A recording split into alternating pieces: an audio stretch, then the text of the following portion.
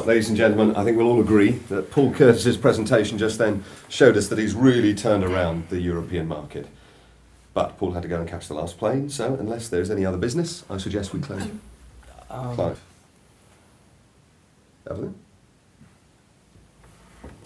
Well, as you all may have gathered, this is a rather delicate matter. It's come to the attention of Evelyn and I that in spite of the presentation you just heard,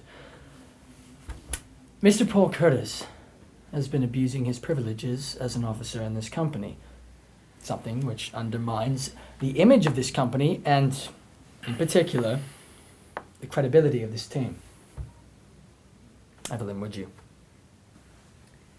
We have engaged very competent investigators, but as this is still ongoing, we should not presume too much. But we have evidence that Mr. Paul Curtis regularly fills a car with diesel when we know he has a petrol company car. Then there are several bills from the UK which are dated the same date. You were on a trip to Rome with him, and there are several bills from lap dancing clubs which Paul admits he regularly takes our customers to. Laps? Strippers, Peter. I would like these back at the end.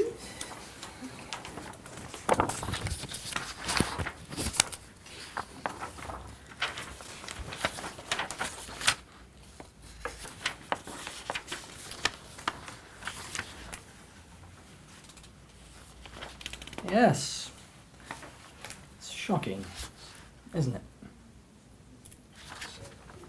Our company policies preach zero tolerance. Now, we can't be seen to be ignoring them. It's not about the money. It's about setting a precedent. I recommend criminal and civil action. Mr. Chairman. I just wonder. I was at a school governors meeting last night discussing thefts that had taken place at school. It's easy to come down hard on the ones that we catch.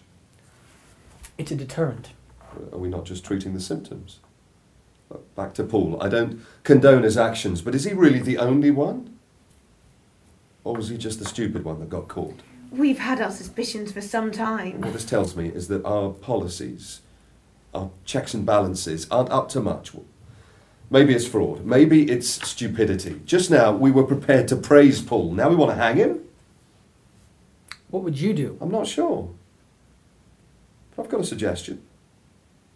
Let's vote for or against Clive's zero tolerance. Then I will get Evelyn's expensive investigators to look at each and every one of us here. Our expenses, our budgets, what we've been doing, where we've been going. Why? Because our policies clearly don't work. And we owe it to our shareholders. And we owe it to Paul. And what if we don't agree? Well, then someone better tell me what's going on here. Let's vote. Come on, let's vote.